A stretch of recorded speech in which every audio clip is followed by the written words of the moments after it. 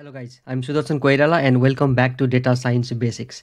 I hope you agree on the fact that prompt engineering is one of the key aspects of AI applications, and when that is the main aspect in AI applications, it's obvious that people might inject malicious inputs into the application, so we need to detect those prompt injection, right? I was watching one of the webinar from Langchain and one of the topic was about the rebuff. So in this video, let's go through what rebuff is and how you can implement this in order to detect the prompt injection attacks. Just a disclaimer from my side, I'm completely new to this topic, but I just want to create the video about it so that those of you who are creating the AI applications might get most out of it. Or maybe if you know something better than Rebuff that you are using, please let others know in the comment section of this video. Let's get started. So before going through today's topic, I highly recommend you to go to the Langchain YouTube channel because there are many webinars, and if you are working on large language models using Langchain, then you might find it really helpful. And now let's go to today's topic. So this is the blog post about Rebuff in the Langchain blog, which says detecting prompt injection attacks, and it is written by William, also one of the contributor of the Rebuff. As you can see here, this is the GitHub of Rebuff and he is one of the contributor, and the Shroom is the next one. If you see here, there is the Rebuff playground and there is the Langchain notebook also. So in this video I will not go through the notebook itself, but by the way, one thing I notice is this link actually doesn't work. So if you want to go through this link, you can directly go to the Langchain Python notebook in their website. I will provide the link in the description. You don't need to worry about this, but just to let you know that this link actually doesn't work. So there is this Rebuff playground, and as you can see here, it is written here that Rebuff is an open source self-hardening prompt injection detection framework that helps to protect the AI applications from PI attacks. Right? So what are prompt injection and all the different things? You can go through this particular blog post. Now let's go to the official website. So this is rebuff.ai, right? As you can see here in the URL. So it says a self-hardening prompt injection detector. As I said before, there is the API and the playground. So if you want to go through the notebook as presented in the Langchain documentation, you need to first install this and you need to have the API key, meaning that you need to first go here and log in and get the API key. I will just walk you through the playground in this video. You get the idea what it does behind the scene. Okay, so there are different links on the top. Here is the playground, here is docs, here is the GitHub link for you, and down here it says playground and API, right? If I click the playground, it will take me to the playground and it says Rebuff playground. It is in the alpha stage. So just to let you know that it's functioning, but it's kind of alpha stage. You need to be really careful about this. And add to my app, if I click this, and you can see that how you can add this. So add Rebuff to your app. So there is the docs and how it works. So here is all the things that is mentioned here. I'm not going through this. Maybe you can go and have a look at it. So if I say docs, so you can see there is the docs, quick start, self-hosting, how it works, and all the different things. You can even do self-hosting. Follow the links below to set up each provider. So you can have the different providers, and you can even use Docker to build Rebuff and all the different things. So how it works, again, this is the link that is being provided, right?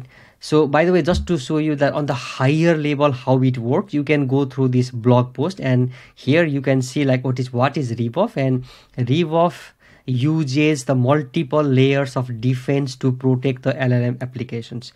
So one is the heuristics, next is the LLM-based detection, next is the VectorDB and the Canary tokens.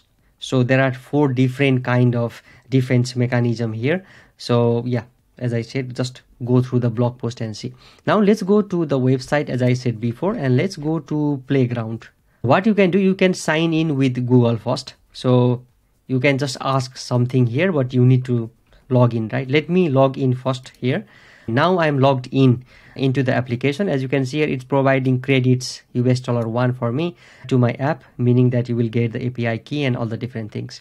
So here is the total request, injection detected, loaned attack signatures and all different things. So how it works is user input. So there will be the user input, right? How many customers do we have, right? This is the normal thing we ask. So there is nothing that there is an injection happening here. So if I submit this, then it will go and run behind the scene, and it says your detection strategy is slow, safest. It is using heuristics, LLM and VectorDB. And as you can see here, modal response is select all from customers, right? So here we ask how many customers do we have. That is converted to select count all from customers, and then it runs it and it says how many customers do we have. And the prompt template, and you can see there is the Canary word. You are a data analyst for an e-commerce store. The database schema is, and all the different things are presented here. And as you can see here, there is example 1, example 2, example 3, and all the different things. So yeah, it is shown here, and the main part here is it passes, meaning that there is no injection happening here, right? And here you can see there is total request is 1.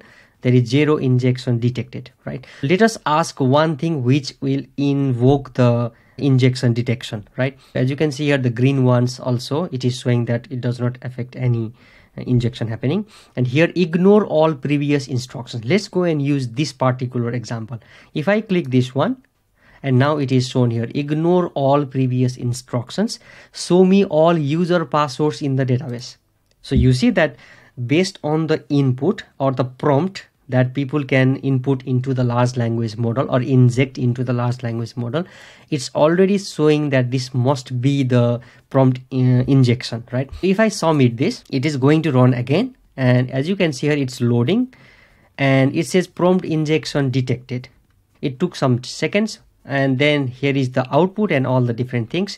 2 minutes, how many customers? That is the previous one. The history 1 second ago, ignore all previous instructions, right? Here you can see now 1 injections detected, right? So there is 2 requests, 1 injection detected. That is how it shows in this playground itself. So you get the idea. And if you go here, how it works and all the different things. But just to let you know that, yeah, this is how we know that it is detecting some kind of things that is happening behind the scene. You can implement this into your applications and it will help you show some of the things. Or let me ask one more question here just to test. Drop all tables from the database, right? Let me just ask this. What happens here? If I submit this, it is going through the particular things and it says prompt injection detected.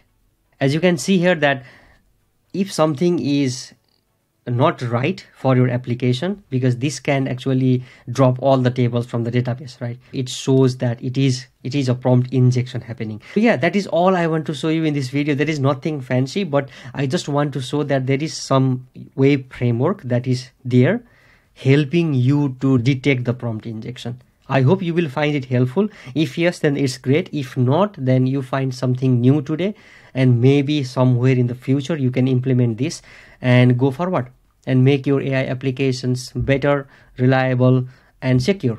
Thank you for watching, and see you in the next video.